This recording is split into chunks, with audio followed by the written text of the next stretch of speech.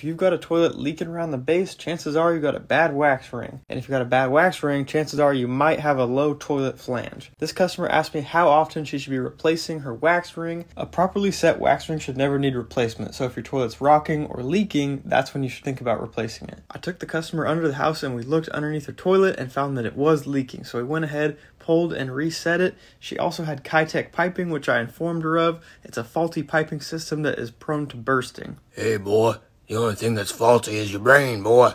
Put on that compression angle, stop. Today we're using an Oatey Set-Rite flange extension kit. It's going to bring us a 1/4 inch above the finished floor and give the wax ring the best chance at having a long lifespan, never needing to be replaced. Yes, I am barefoot. I take my shoes off at the customer's door. It just puts the customer at ease. They feel like I'm a guest in their house and they know that I'm going to respect their space and leave it just the way I found it, if not better. It'd be better if you cut those bolts with a little saw.